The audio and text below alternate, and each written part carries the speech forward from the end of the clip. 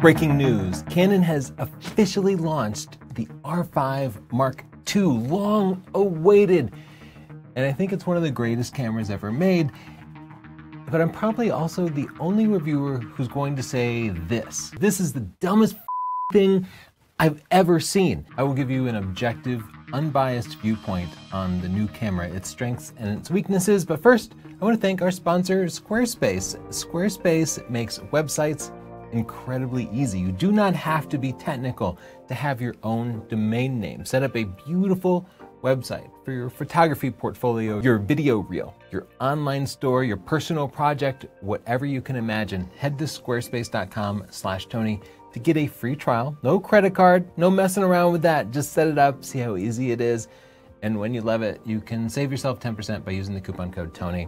Thanks for sponsoring us, Squarespace, and making this possible. The Canon R5 Mark II is a full-frame mirrorless camera, and it's kind of the ultimate hybrid camera. It is kind of the best camera for most of us because it's capable of doing everything. It does amazing portraits, 45 megapixels for beautiful landscapes, plenty of dynamic range. It shouldn't have any of those limitations, but it can also do action, things like wildlife with lots of croppability and really good quality for sports with 30 frames per second. But it's also an amazing video camera like its predecessor. It has great video features and a flip screen, and it addresses a lot of the weaknesses. I pre-ordered it right away, and I saved myself $415 by using this link to go to Adorama. Because I always shop at Adorama, I had some VIP points, and then I used my Adorama credit card to save an additional 5% off, and that's how I managed to save myself $415 pre-ordering it. The camera has 45 megapixels, just like the predecessor, so that's not an improvement, but that sensor was excellent. But for those of you shooting sports or wildlife, this now supports 30 frames per second RAW, silently. And that's a big step up from the original R5, which only did 20 frames per second. The new R5 Mark II also supports pre-capture. So you press the shutter and it can go back half a second in time and save those 15 images. And that's really useful for especially wildlife photographers. And they're bringing that feature to video too. So especially for wildlife video, you don't have to continually record waiting for an animal to do something. That's what I have to do today with the Z9 that I use for wildlife video. I'm excited about this because when that animal strikes, when the animal does something interesting, as long as I have it in focus in the viewfinder, I can hit the record button and it will go back in time 3 to 5 seconds and save that. And it's going to save me so much footage. Now, the downside to that pre-recording with the video is the camera is essentially internally always recording video. So it's generating a lot of heat and could very well overheat. But we'll talk about some of the ways that Canon is managing that in just a little bit. Now, jumping from 20 to 30 frames per second might not seem like a big deal, but Canon has greatly improved the readout speed compared to the original R5 by building in a stacked sensor. The readout speed in the original R5 was enough of a problem that we stopped using it for wildlife because we had several what would have been good shots that were ruined by rolling shutter. And in fact, one of Chelsea's hummingbird photos was ruined so weirdly that it inspired me to make an entire video on the concept of rolling shutter because I don't think people understood the importance of it. Now, of course, everybody's figured that out because every camera manufacturer just keeps cranking up the readout speeds. But the readout speed of the original R5 was 1/60th of a second, or about 16 milliseconds. It's down to about 6 milliseconds with the new version. And that should mean that silent electronic shutter is going to be so much more useful. It still does not match cameras like the Nikon Z8, which is cheaper, the Nikon Z9 or the Sony A1, which are all about 1/250th of a second or 3 to 4 milliseconds. They're very close.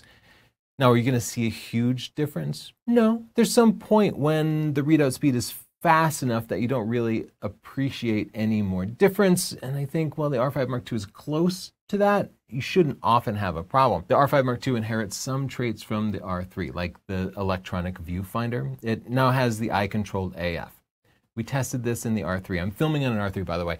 We tested this on the R3, and it was cool.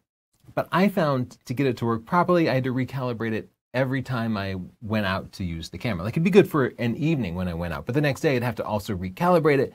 And if I picked it up and forgot to recalibrate it, it would be unreliable, it would be focusing in the wrong place. And thus I considered it just not ready for professional use. I just considered it a gimmick. I permanently turned it off and stopped using it, even though the R3 is a great overall camera.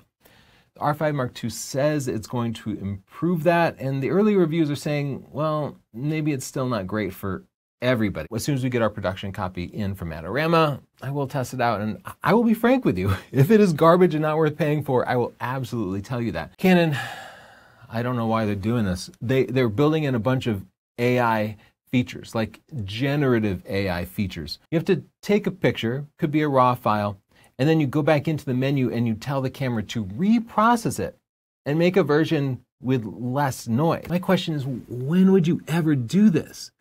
Like, if you're going to just be sharing a 45 megapixel JPEG through your phone, through the app or something, you don't really need to do this. It's not going to make that much of a difference.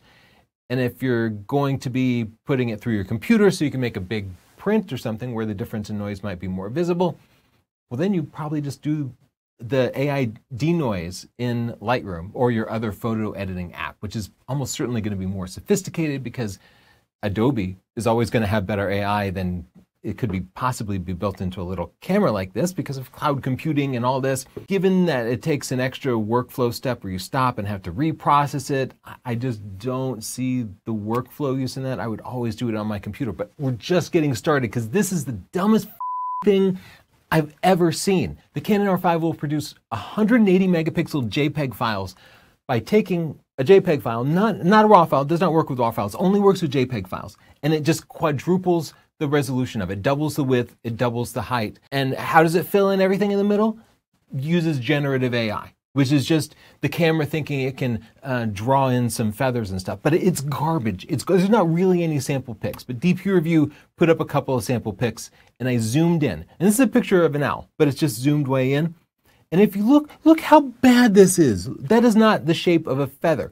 Look how a nice, straight, white owl feather suddenly became jagged because AI is dumb. There's not a good AI upres tool right now. But if you were going to do AI upres, you would definitely do it on your computer, right? Because there's lots of workflows that go straight from a camera to a phone to publishing. But they don't need to be 180 megapixels. That stuff is probably also going to be consumed on a smartphone. If you're doing 180 megapixels, it's only because you're doing a huge print, and you're only really going to be doing that on a computer. So why would you not just use upscaling on a computer if you wanted to do that? Okay, rant over. I hate the new AI features, but the camera does have a lot to like. First, like every new camera, they're advertising improved autofocus. By making it more and more intelligent, they're recognizing more and more specific scenarios. So now they've programmed it to recognize soccer, basketball, and volleyball. Another feature I think is really dumb is Canon now allows you to register up to 10 people in the camera. You take pictures of their faces and you say, this is the top priority person, this is the second priority person. And if it sees that person in a future picture, it will focus on them instead of other people who might be in the frame. Now, the use case for this, you'd think it could be a wedding. So you might program the bride and the groom. And then if they're in the frame with a bunch of other people, it will focus on them. But again, I don't need that. All I do is I said, put the center autofocus point on the person I want to focus on, and the camera will automatically jump to the face and eyes. And then I can freely recompose and track them as they move. Because there are lots of scenarios where a wedding photographer might not want to focus on the groom. You need to be able to tell it to focus on the maid of honor because she's doing something funny and she's going to be in the foreground. You don't need, who would ever use this? And in fact, Sony cameras have had this feature for like more than 10 years and nobody ever uses it. Here's something that actually is useful. When you start getting into 30, 40 frames per second, you end up with a lot of pictures, and some of them are in focus, some are out of focus, and you end up going through one by one to pick the ones that are in focus so that you can share the ones that are sharpest, right? Well, the camera will actually now detect the ones that are sharpest and add something in the metadata so that maybe when you import them into Lightroom, you can find it a little more easy and it could save you some time culling. Let's talk about the video features. The original R5 shot 8K at 30 frames per second, RAW, DCI, which means a wider format than the 16:9 ratio that you're watching this in. The new one goes to 8K at 60 frames per second RAW, so they've doubled the frames per second. It will also do 4K at 60 frames per second in SRAW, which is just like a smaller RAW format, again in DCI. My hunch is these only record to one card, and that's kind of the irony of this. Like if you're shooting 8K at 60 frames per second RAW, you're making huge files that consume massive resources that are going to cost so much to store. It's a huge liability to be shooting something like a wedding and have it only go to one card, because then if that card fails, you have no footage. There's not the throughput to write it to both cards because they didn't give fast CF Express Type B cards in both slots. Like the predecessor, the R5 Mark II has one CF Express Type B and one SD card. And that means the SD card always needs to be lower quality or it will become a bottleneck. And because RAW is so heavy and sort of expensive to store, they have given us 8K at 30 frames per second compressed. The R5 Mark II will also do extremely high quality 4K at 30 frames per second by scaling it down from 8K. It seems like if you want to do 4K at 60 frames per second, you either need to use the SRAW format, which is going to be heavier than a compressed format, or there must be a line skipped version that might be less sharp or have more noise, but that's one of the things we'll test when I get our hands on the production copy soon, hopefully. We'll do 4K at 120 frames per second, but that's subsampled, so it's skipping some pixels in order to do that fast readout, but still that will give you 8 times slow motion. The R5 Mark II will do 4K at 120 frames per second, subsampled, so like it's skipping some pixels, you'll get more noise, less sharpness, but still you'll have 4 times slow motion. Or if you're willing to drop down to full HD like 1080, it'll do 240 frames per second or 8 times slow motion. You can also do 4K video with like a 1.6 or 1.7 times crop, especially for wildlife photographers. Sometimes you need to zoom in. When the original R5 launched, overheating was a huge problem, and Canon's done a lot to address that. Now 4K 60 should record for over 2 hours. 8K 60 RAW will go for a full 18 minutes. And you can extend those times by adding vertical grips now. One of the grips even has a fan in it, and that fan is pushing air through the R5 Mark II, allowing it to record much longer. The new R5 Mark II supports C-Log 2 for more dynamic range in video, and more importantly, to allow it to be compatible with Canon's cinema cameras. They have an interesting feature where you can record full HD video and use the shutter to snap individual stills. So you're getting 45 megapixel, I think JPEG stills at 7.5 frames per second while recording 1080 video. They've added a bunch of video features to make the workflow a little bit easier. Like they've added waveforms and false color and zebras, really useful for getting the most out of the dynamic range of a camera. They've also added a tally lamp to the front so whoever is on camera can see that the camera is actually recording. Canon's launching 3 vertical grips with different features and different price points. And that's nice. You can kind of customize it and get the camera that you want. You can get, for $350, just a vertical grip that adds a couple of batteries and gives you vertical controls. Not a bad deal. There'll probably be third-party versions for $100 though, so you might just want to hold out. You can also get a version of the vertical grip that has Ethernet built in for $500, or if you're willing to give up the controls, like the vertical controls duplicated, you can get a vertical grip that has the fan built in that will allow the recording to go a little bit longer, and that's $400, and it also includes an Ethernet port. Some miscellaneous features to fill it out: 1/250th of a second flash sync speed, a little bit slower than Sony A1 at 1/400th of a second, but it's still respectable, especially compared to like the Nikon Z8, a competitor, which I think has a sync speed of 1/60th of a second because it lacks a mechanical shutter. So in the studio, this is going to be a significantly more powerful camera than a Z8 or Z9. The viewfinder is also much sharper than a Z8 or Z9 with 5.7 million dots, but keep in mind that's still not even full HD resolution. Nonetheless, it seems to be nice and bright and people seem to enjoy it. The camera itself is about 1.5 pounds, which means it's significantly lighter than a Z8 and even lighter than a Sony A1. It's lighter than the original R5, and I appreciate that Canon has started to add lightness, as Lotus would say, because when you carry this stuff around and you travel with it, every 1/10 of a pound really matters, especially if you're flying the camera on a gimbal for steady video. I'll quickly compare it to the competitors, but as a reminder, if you are going to pre-order it, please use our link here. That helps to support an independent reviewer who doesn't get early cameras from Canon. They didn't fly me out. I'll have to buy the camera on my own. But what I can do is promise you that it's going to be an independent and objective review. Quickly, in comparison to the R5, it's significantly more expensive at $4,300 versus $3,000 new. You can get an R5 for $2,500 used, and most people will not really see any difference in their pictures. But the new R5 II goes to 30 frames per second with the electronic shutter and mostly eliminates rolling shutter. It will also do 8K at 60 frames per second instead of just 30 frames per second.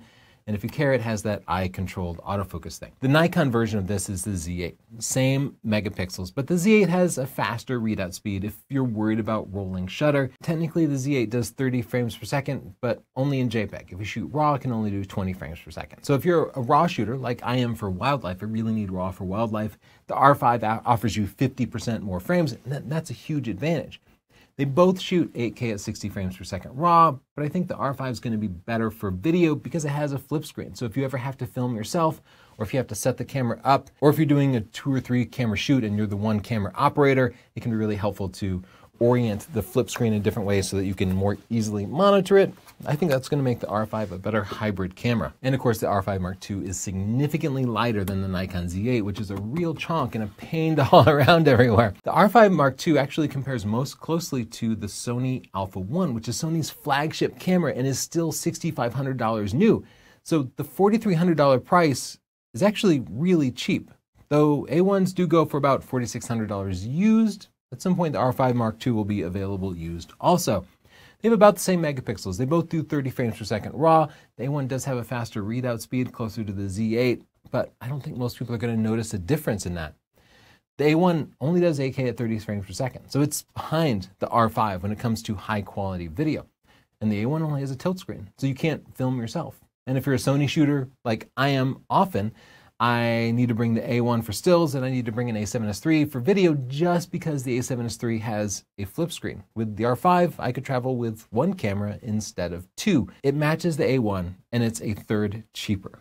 That is a huge win for Canon. And those of you who are expecting a big leap, I'm sorry, but there are probably not going to be any other huge leaps in camera technology. We're going to see more and more niche autofocus algorithms that pick up different sports. The frames per second, the readout speed, those are going to keep improving. But I don't expect any huge leaps like we got from the 5D Mark I to the 5D Mark II, where the image quality and dynamic range and autofocus just improved exponentially. Now the gains are going to be 5% to 30% per generation. And they're kind of already at the point where most people don't even need what they have in the original R5. The good news is you might not have to worry about buying every new camera.